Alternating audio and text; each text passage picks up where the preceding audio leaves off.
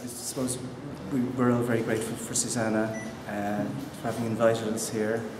We've had a fantastic time with friends and artists and collaborators, and it's also should be a very proud moment for Irish cinema that should be recognised increasingly at home, because the passion from Roman audiences is incredible, and it's amazing to see. So to have that kind of focus and concentration is really wonderful.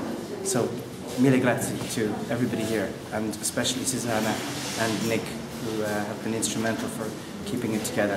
So thank you very much.